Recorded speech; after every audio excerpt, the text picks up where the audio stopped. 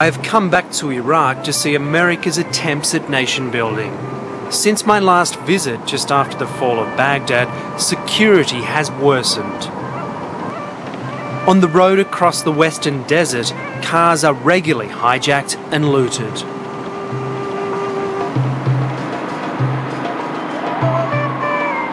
In Baghdad itself, after nearly a year of American occupation, anger and despair have increased.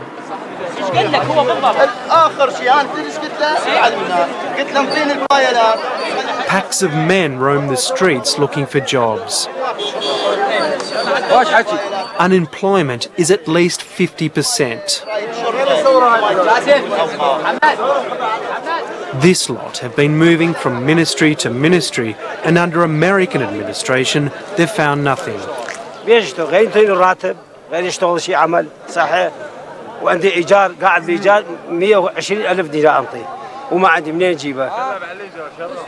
وثانيا بالنسبه امريكان سوش من عنده واذا يسوي الشركات للناس شو اسمه للعراقيين عالم معيد شغله. افهم انه ماكو يعني ماكو اي مجال او ماكو العراق اصبح انه من الامريكي يائس يعني ويعرف انه وعودهم كذب وهم اجوا على هنا مصلحتهم واحتلال العراق والسيطرة على العالم وانهاء المسألة يعني كل وعودهم من بوش إلى أصغر جندي أمريكي هم كلهم كذابين. At Iraqi hospitals, it's not the shortage of electricity or medicines that people protest loudest about, but the lack of security on the streets. This Iraqi businessman, Fauzi Moaddin, is visiting his injured son. For 8 months he has been asking for American protection against Iraqi thugs who threatened to pillage his cement factory. They tried to kill him twice, but eventually they got to his son, Osama, with a letter bomb. مظلم جدا مظلم المستقبل لا زال حتى الآن مظلم يعني اليوم أحسن من غد بالتأكيد لأنه حتى الآن لم نرى شيء تغير. الأمريكان يهتمون بأمن قواتهم فقط لا يهتمون بأمن المجتمع. About 10,000 Iraqi civilians have died since America's invasion. The doctors say it's unlikely that Osama will live. Even with 130,000 American troops, Iraqis feel anything but secure.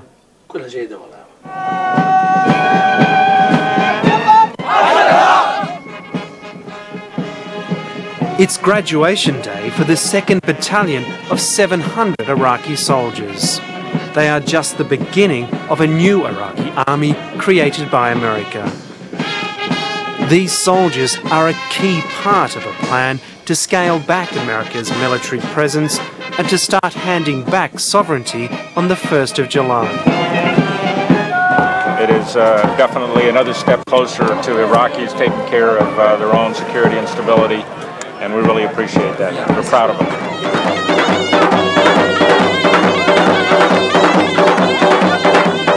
They are celebrating now.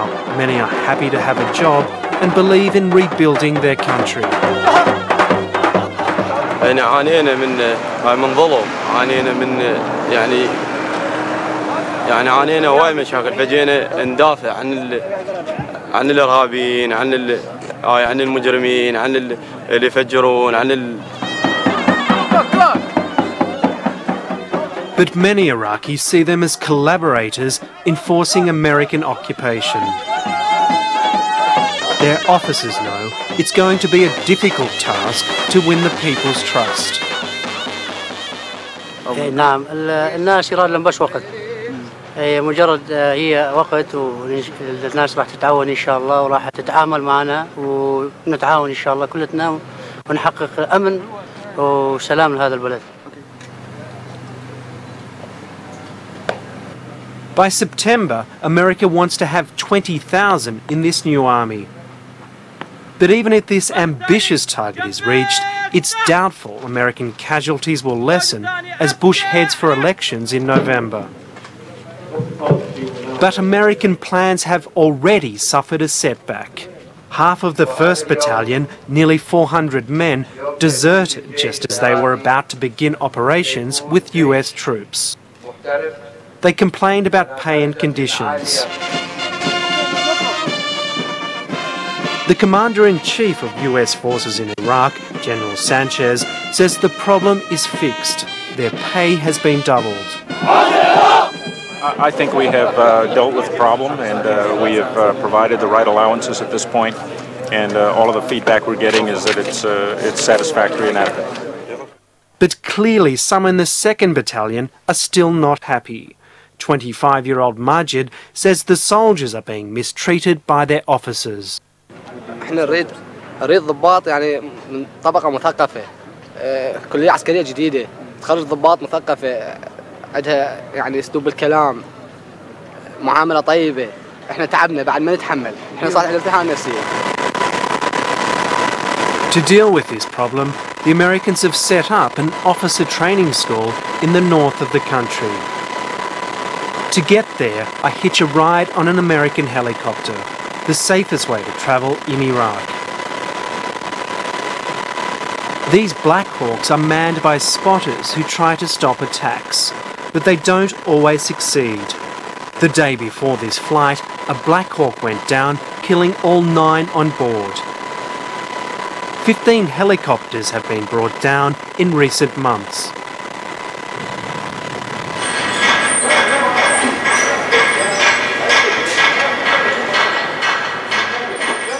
Here at the muddy fort of Tel Afar, coalition officers, such as Australian Colonel Duncan Haywood, are trying to instill democratic ideals into the future leadership of the new Iraqi army. If we're to have any longevity at this, rather than just build battalions of armed soldiers, we're focused on the leadership and trying to teach accountability, democratic control, no political alliance, de-Baathification, human rights, justice. So this symbol, or this map... This is no easy task in a society where ethnic rivalries have been deliberately fanned for decades. But the trainers claim they are making progress. It's had its challenges. In the initial stages, the soldiers had difficulty in coming to grips with, I must take orders from a Kurd and I'm an Arab, or alternatively, I must have Kurds serve underneath me. And we've found that as time goes on, they've built themselves into a team. They are more comfortable working along team groups as opposed to ethnic groups, and they identify themselves as a platoon, as a company, as a battalion, as opposed to I am Sunni, I am Shia, I am Kurd. Creating a new Iraqi army is a massive undertaking, made more difficult by an American decree last May to disband the entire old army.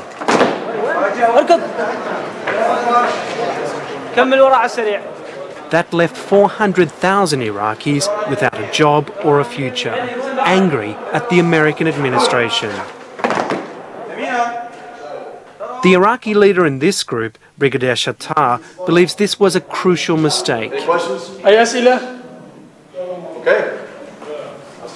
He says to rebuild the country, Iraq needs all the skills and experience it can muster. نعم اكو بيهم ضباط اعضاء فرق واعضاء شعب عندهم خبرات وخادمين بالجيش العراقي القديم وعندهم خبره وممكن ان يستفاد منهم ما فقط في مجال الجيش في كافه المجالات يعني اكو اساتذه بالجامعه واكو اساتذه في الكليات والمعاهد وفي عده اتجاهات اخرى بالبلد واصلين مرحله يعني ماخذين شهاده الماجستير وماخذين شهاده الدكتوراه يعني الطبيب ماخذ شهاده الدكتوراه كونه عضو فرقه ما يعمل ما يوظف.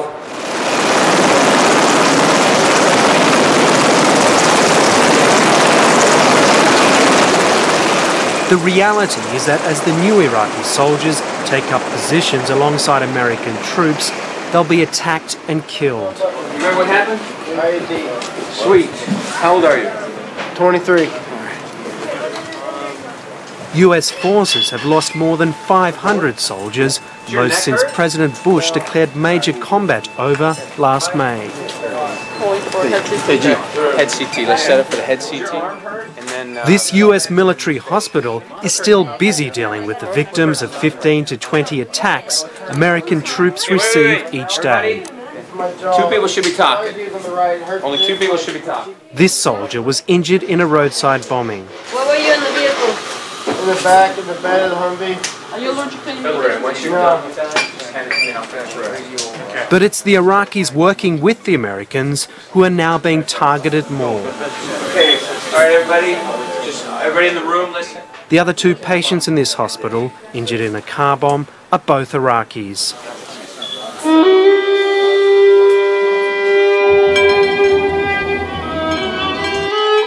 Decided he was going to patent. The vulnerability of Iraqis working with Americans is well known to Iraq's police force.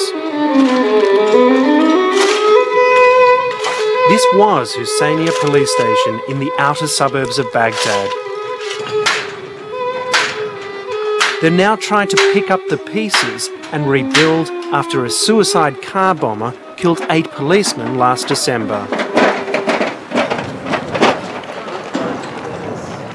Bakar Wahib, the Iraqi police sergeant at Husseiniya, is trying to set up another headquarters with the little they have. وين الأخ الفاضل؟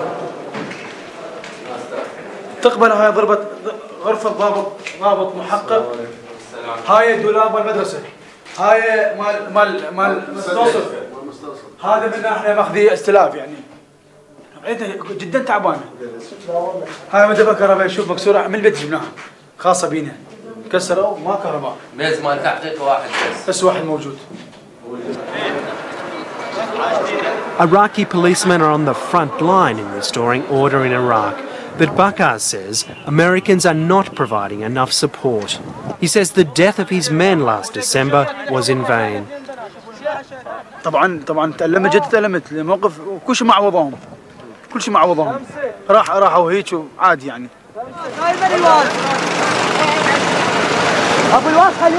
Remarkably, they still go on patrol every day, risking life and limb.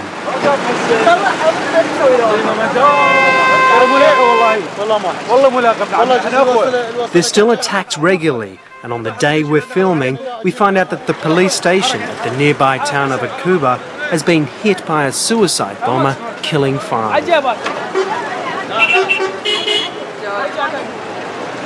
For the insurgents trying to destabilise Iraq, the police are easy targets. They don't have proper weapons, communication systems or protective clothing like the Americans do.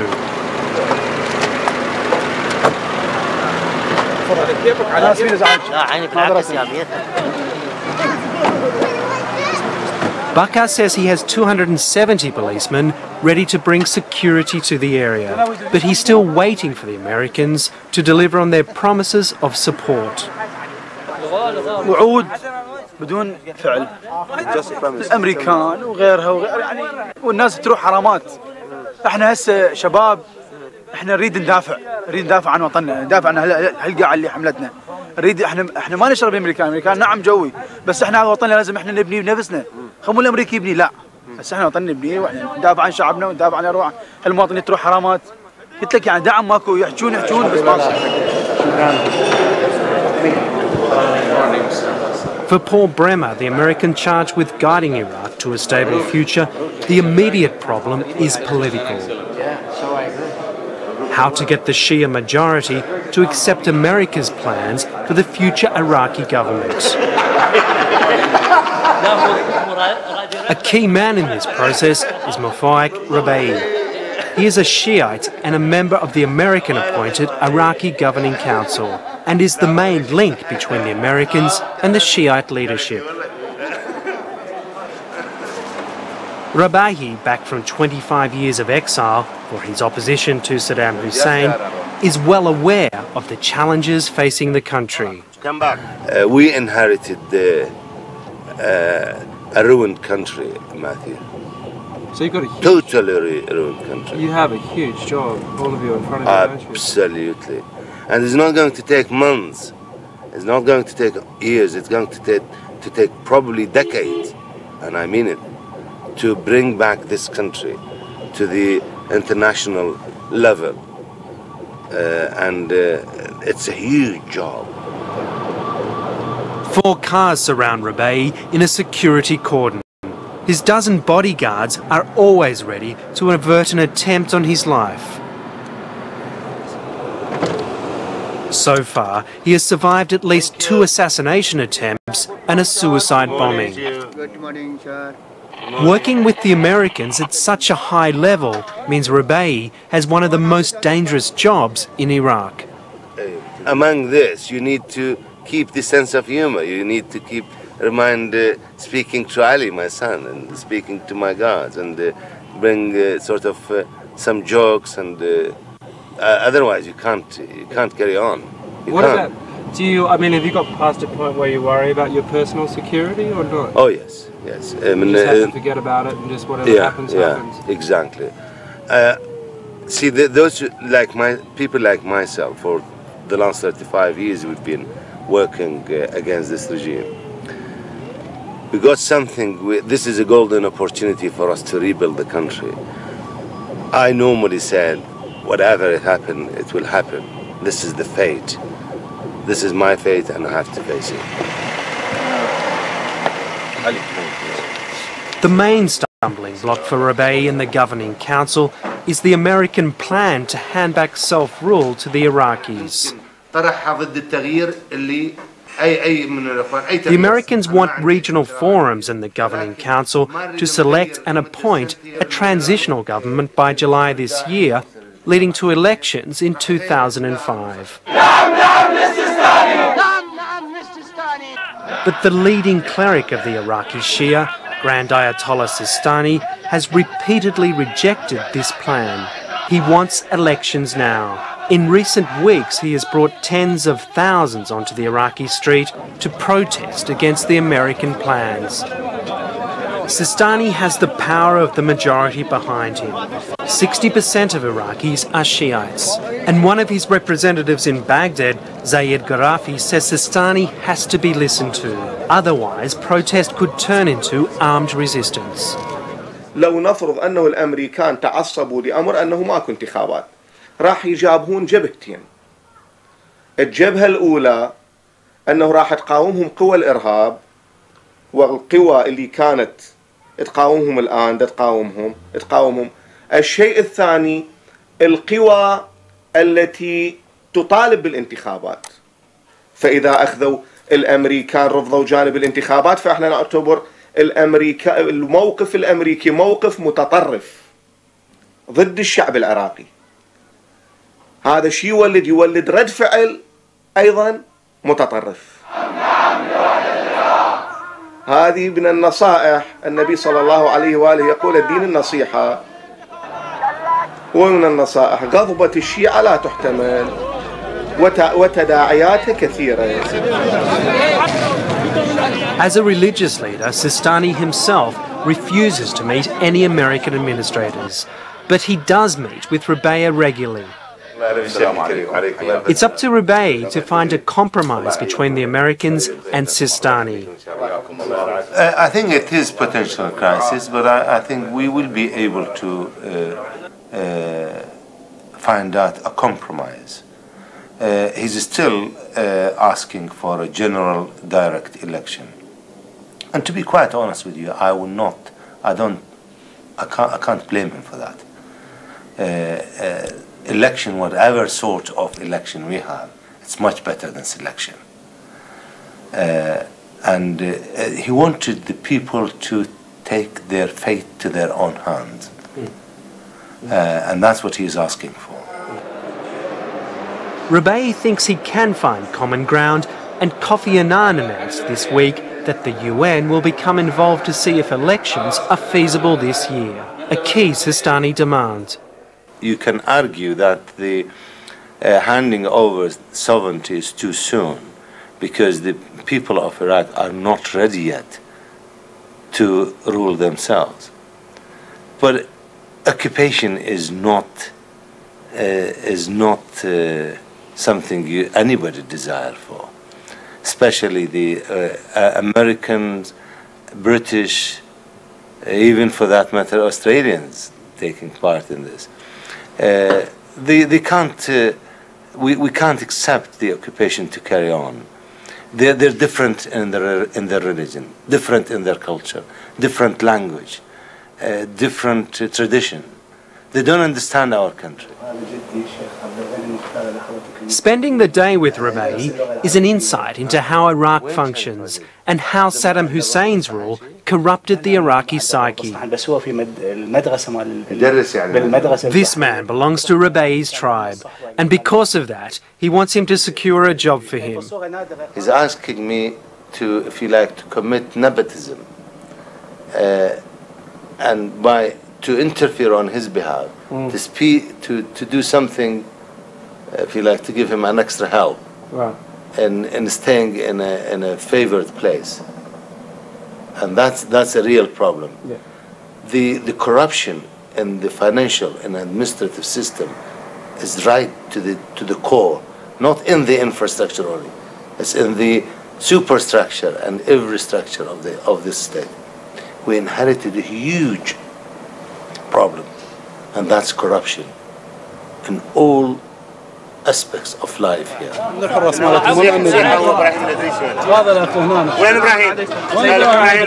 As such a crucial political figure, Rabai and his bodyguards are constantly on alert for assassination attempts. On his last stop for the day, a visit to the Free Prisoner Association, a shot was fired in our direction.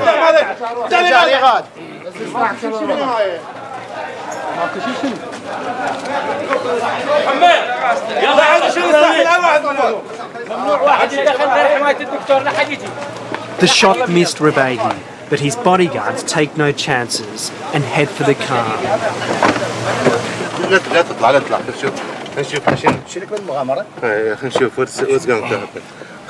Let's see what شنو ابني وانا شنو القضية؟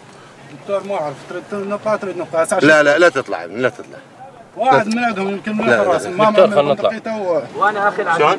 ما واحد من الحراس مالتهم ما سيحة هو ابراهيم الادريسي هنا. هذا الاخ هنا. وين ابراهيم؟ وين ابراهيم؟ من هذا المان؟ Rabai wants them to find the man. In other attempts of his life, the potential killer has never been identified. سلام عليكم. منو رمى هذا؟ العفو استاذنا يعني. منو رمى ابني؟ لا تقول لي العفو. حرس ارتبك يعني. يا هذا الحرس. صار تدلل. دكتور اعتذر احنا نعتذر جدا يعني. لا تعتذر شنو اعتذر؟ اعتذر شنو؟ Rabai's guards secure the area before they go inside. They're ready for another attack.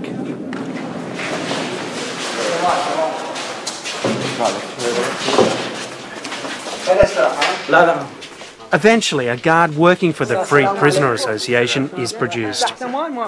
He says he fired the shot, but it was a mistake. بالضبط شنو صار؟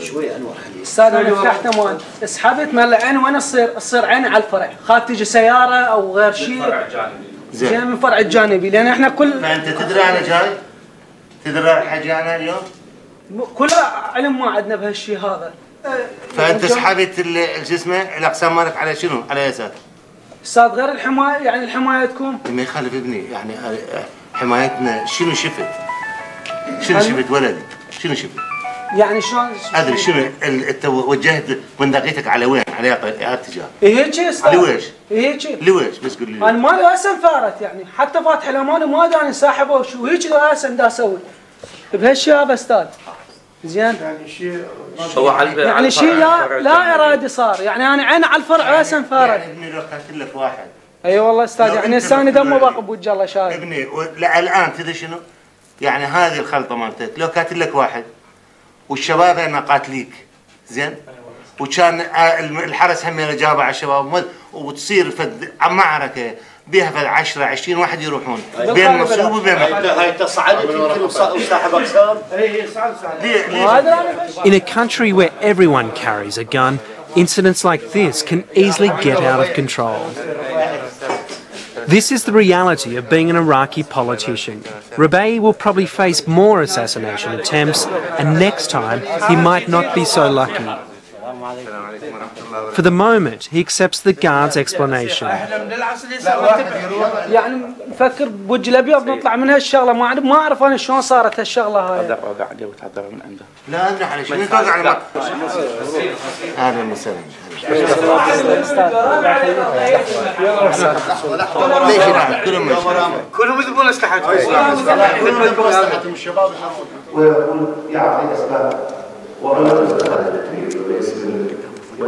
The other major problem for the Americans is the Sunni response to the occupation.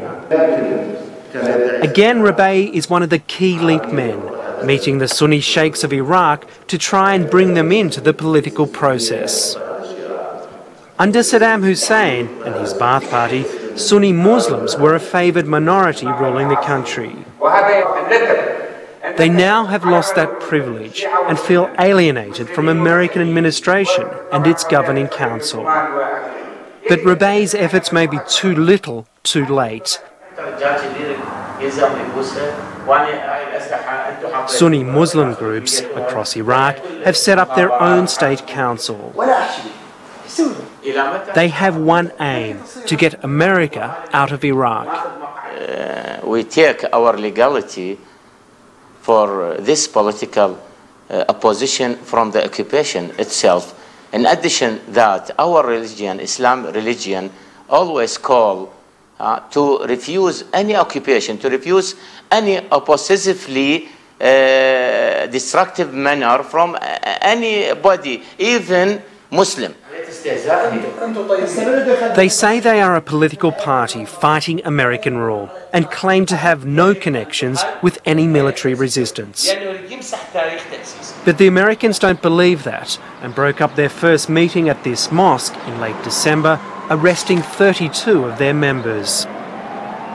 We decided to make this meeting at 10 o'clock. At 10 and a quarter o'clock at morning, American troops come to this mosque and surround this mosque by about more than 50 or 60 tank and other cars. More than 1,000 soldiers enter the mosque. The group says the military resistance will continue. It has nothing to do with Saddam Hussein, only with nationalist aspirations. I know that the resistance related to a true people here, true original people, because they refuse this occupation. Refusing of the occupation not related to Saddam or Ba'ath Party. And that's something America has found out. The capture of Saddam Hussein has not ended the attacks against American troops. We got one coming up. In response, the Americans have cracked down on the Iraqi population, conducting house-to-house searches, arresting hundreds, and putting some areas under curfew. And that's not winning any hearts and minds, just creating more anti-American sentiment. On my last day in Iraq, a suicide car bomb goes off at the main gate of the American headquarters. 25 were killed. It's difficult to see how America can nation build when it can't provide security and has little legitimacy. For the average Iraqi, life has got worse under American occupation.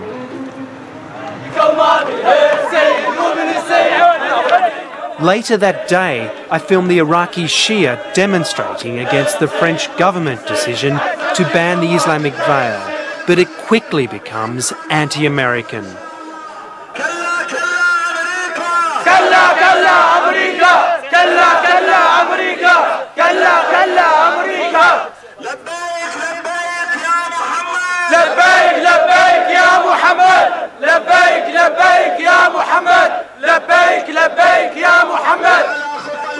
It's also difficult to see how America can nation build when it's losing control of the political process. These people might have freedom of speech, but their vision of the future is not one America shares.